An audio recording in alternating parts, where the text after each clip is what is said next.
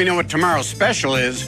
Fried fish. Ooh, that's nasty. Yeah, I thought it was going to be fried chicken fingers, but Dan wasn't afraid. That guy's a chicken, I tell you. A giant chicken. I'll stick with the fish. And, you know, it looks like Dynamo Dan could use some advice from a professional. So maybe we could find an electrician. It is I, Nostalgiaferatoo, denizen of death, sorcerer of sadness, and longtime bass player for sixpence none the richer. I was unaware of that. Okay, once again, I have to say, every time you show up here, you have a different job. Yes. How does that happen? Well, right now, Svengoolie, I am an electrician. And I shouldn't say right now, I should say currently. That's good, I like that. Yeah, electrifying. Okay. Yeah.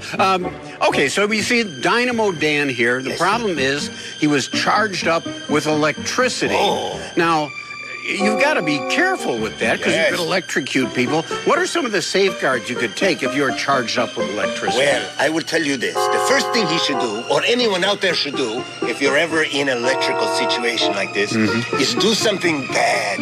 Do something nasty. Something your mom and dad tell you not to do. Do you know why? Why is that? Because then you'll be grounded, and the electricity can't help you. That's brilliant. I never thought of that. That's good. Why do you laugh like that? It's a family trait. Oh, it's my good. mom did, my dad did, my mom and my dad did, both my parents did, all of them. That's amazing to me. To be inheriting a laugh. Yes. That's not it's something in my DNA. Dana? Yeah, DNA. Look.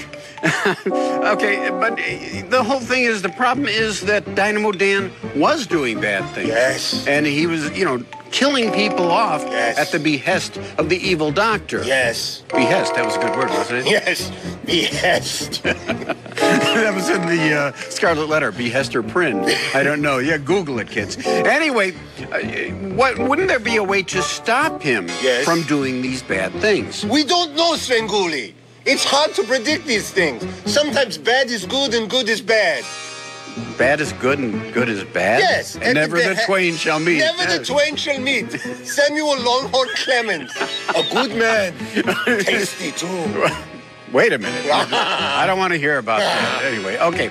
Now, I've heard that you can insulate against electricity. Explain that to me a little bit. Well, you go inside and you insulate. It's called insulate. Maybe when the weather's nice, you go out insulate. This is called outsulate.